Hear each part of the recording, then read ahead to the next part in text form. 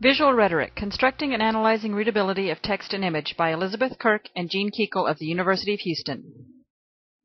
Students are no longer limited by the four walls of their classroom. Teachers and textbooks are not sole providers of information. This is creating a paradigm shift in classrooms as students and teachers alternate using textbooks, internet, and other technological resources to provide educational content. Traditional education relied on teacher-centered pedagogy with strict sequencing in a very linear instructional method.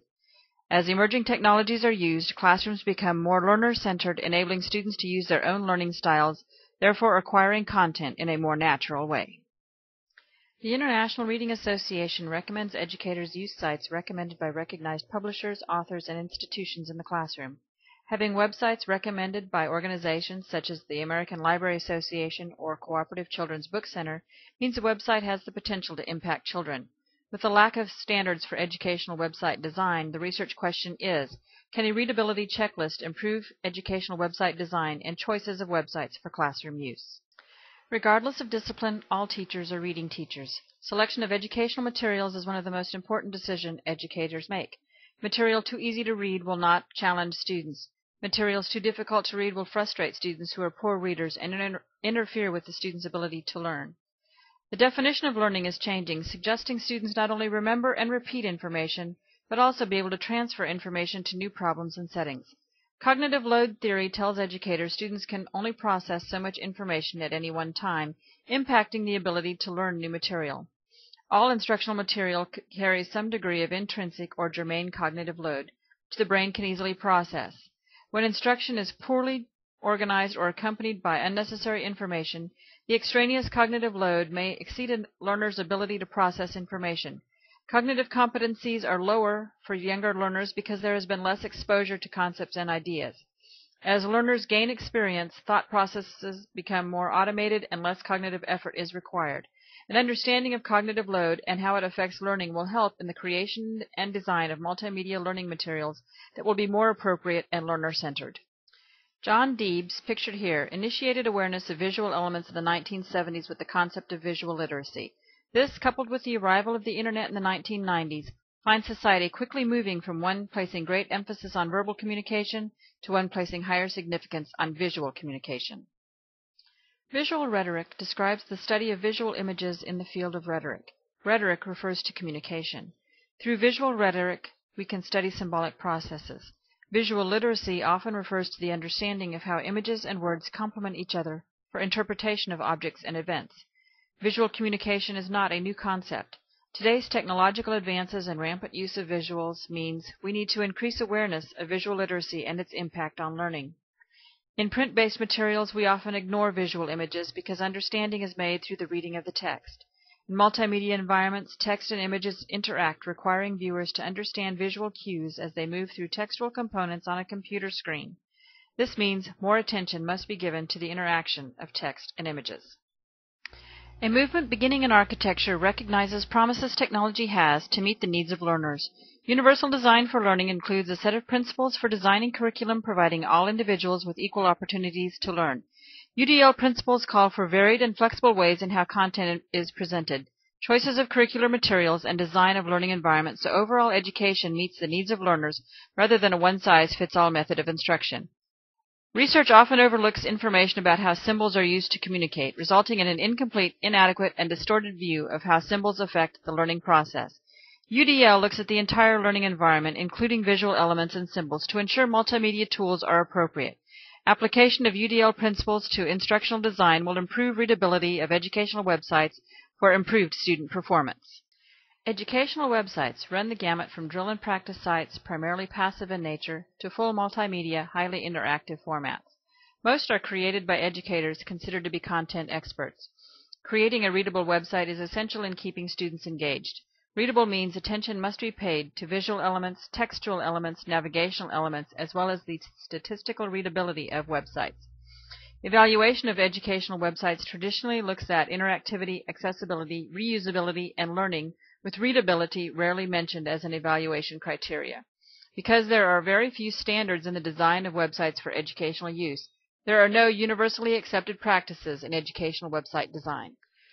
Visual elements cannot be an afterthought added after the textual elements have been created. Appropriate and relevant visuals will help reinforce the concepts and supplement the textual elements. Images properly inserted, appropriate and relevant, can help reduce cognitive load of a web page. Images familiar to learners will aid in comprehension. Images can be representational, meaning they bear a physical resemblance to the concept, such as photographs. They can be analogical graphics, meaning they show or imply a similarity between two objects, such as a mouse and a computer mouse. Or they can be abstract, demonstrating a logical connection between the objects they represent, such as charts and graphs. Images can be looked at according to major features and suggested elements, including space occupied, media used, and shapes within the images, as well as the concepts, ideas, themes, and allusions inferred. Evaluation should be based on how well the images fulfilled its purpose for inclusion. If there isn't a good reason for an image to be used, it should be eliminated to reduce cognitive load. Younger learners have less experience with reading and technology. Reading for learning is different than reading for pleasure, and textual elements should be adjusted accordingly. Legibility refers to the ease with which readers can distinguish between letter forms. With more than 1,000 typefaces, when creating educational materials, stick to standard print formats. For legibility purposes, consider the following typographic items: fonts, type size, color, contrast, alignment, and spacing. Appropriate line length is essential for reading. Visual span is the number of letters seen in a single fixation of the eye. When reading, eyes make a number of successive fixations from left to right across a page. If lines are too long or short, eyes tire more easily. In a digital environment, line length of 40 characters or 8 to 10 words per line is considered optimum. Text size affects legibility. Too large or small reduces readability. Ideally, text should be between 9 to 12 points. Younger readers do better with larger font sizes. Text density reduces readability, so text-heavy screens should be avoided. Contrast and color values have an effect on readability. Generally, dark text on light background is easiest to read. Adding light pastel colors to backgrounds improves contrast and reduces glare. Educational websites must be designed so students can get the most out of them without becoming frustrated. Evidence suggests when people cannot determine how to navigate a website or easily find information, they quickly back out and find another source. Homepages should link an entire site in a logical and intuitive manner. Navigational information, icons, and banners should be located in the same place on all pages. Page layout should be similar throughout so learners know they are within the confines of a site. Limiting the number of links reduces frustration for younger learners and those with weaker reading skills. All pages should return to the home page.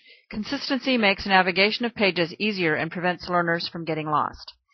Placement of elements on a page is central to good design. Books are read linearly, with pages read from upper left to bottom right, moving to the next page in a sequential order. Evidence suggests eyes jump from one place to another on web pages cued by visual elements of a page. Blinking and flashing should be used sparingly as they attract the eyes. Knowing how users interact with elements of a website can help designers create better websites. Readability formulas evaluate reading materials on the basis of sentence length, words per sentence, number of long words, and vocabulary difficulty.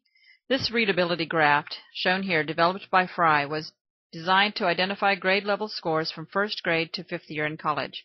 Fry recommends using only 3 100-word representative samples from the material, but stresses if more samples are used, more accurate readability calculations will be produced. Calculating the Flesch Reading Ease and Flesch-Kincaid grade-level readability formulas with Microsoft Word is easy. In the Word options in the Microsoft Word program, set up the proofing function to show readability statistics. Once this is done, copy and paste the text from a web page into a Word document. Spell check the document, but don't change anything during the spell check process. When the process is complete, a dialog box, such as the one shown here, gives readability statistics for the text. Most research looks at interactivity, accessibility, reusability, and learning. Because reading text from books and paper is different from reading from a computer screen, more research needs to be done relating to how well visual and navigational elements affect readability of educational websites and how that affects overall learning. By developing standards for educational multimedia design, universal design for learning standards can be applied to all educational websites in order to improve design of instructional materials.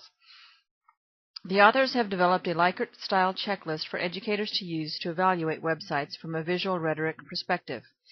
This checklist evaluates websites on the perspectives of visual, textual, and navigational elements and statistical readability. It uses a 5-point scale with 5 being best and 1 worst. Educators can use any readability formula. Research into the use of this checklist is needed in order to assess its accuracy and ease of use. Please see the accompanying paper for this presentation to get a copy of the checklist or contact the authors at the email provided. Thank you.